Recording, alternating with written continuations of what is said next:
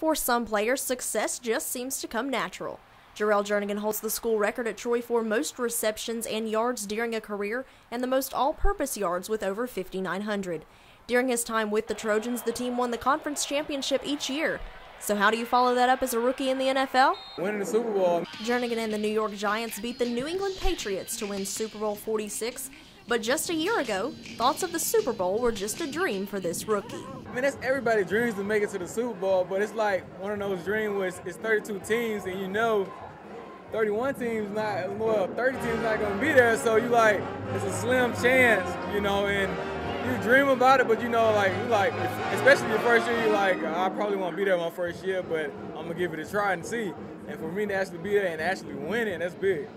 Those Super Bowl dreams came true for Jernigan, and he wasn't just a member on the team. He was an active part right at the beginning of the game. I was actually the first one to touch the ball in the beginning of the game on the kickoff return.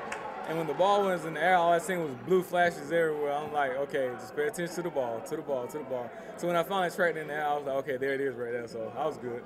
While not every player can have the same success story as Jernigan, he did offer some advice for players on the rise. Keep fighting. Like my freshman year here, we had an okay year, not a great year, and then we just kept believing and worked hard in the offseason. And now look at me now, got 4 rings here, then went to Super Bowl my first year and got a ring.